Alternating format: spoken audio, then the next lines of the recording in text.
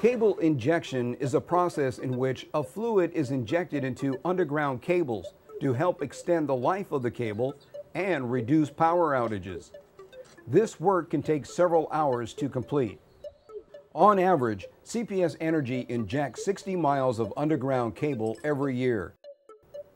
To provide CPS Energy employees or contractors with safe working conditions, electricity must first be turned off to the power line that will be worked on. After isolating the line and preparing the line, injection adapters are installed. The pressurized fluid is then injected through the line.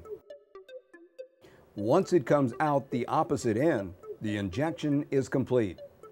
As the fluid flows through the cable strands, it is pushed to the outer casing, restoring the insulating properties of the cable.